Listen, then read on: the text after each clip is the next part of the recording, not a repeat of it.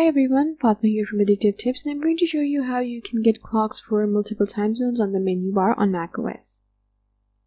There's no shortage of apps that give you multiple time zone clocks, but I recommend that you use Clocker because the app lets you create reminders in different time zones, and it's also free. So go ahead and download Clocker from the Mac App Store and run it.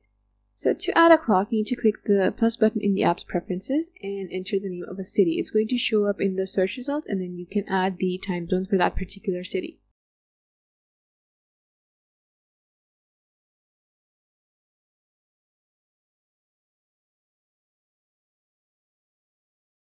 So by default, these clocks appear in the menu, and this menu appears when you click the app's icon in the menu bar. If you need the time to be visible more easily, what you have to do is you have to again return to the app's preferences and select the favorite box next to a clock. That's basically going to display the time for that particular time zone up here, and you don't have to click anything. As for creating reminders in a time zone, you need to click the clock and then click this three dots button here next to the clock and create a reminder. Thanks for watching. I'll see you later with more tech tips.